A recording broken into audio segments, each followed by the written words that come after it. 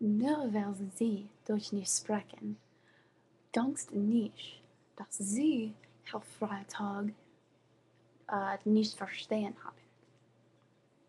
Ach ja, so didn't just mess up there. Yeah, wink wink, nudge nudge. So prima.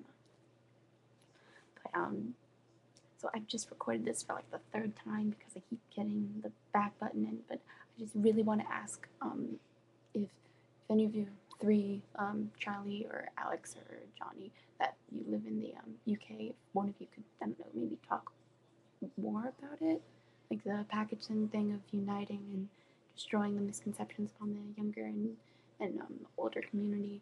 If we could, like, I don't know if there's like been anything written about it, like in the media maybe, or I don't know. I would like to hear more about it. But Johnny, that sounded, just the way you talked about it, it sounded really cool. Or like if one of you could read a letter that you've gotten, and just read it out. I don't know. That would, I mean, it'd help with the cause of uniting everyone maybe.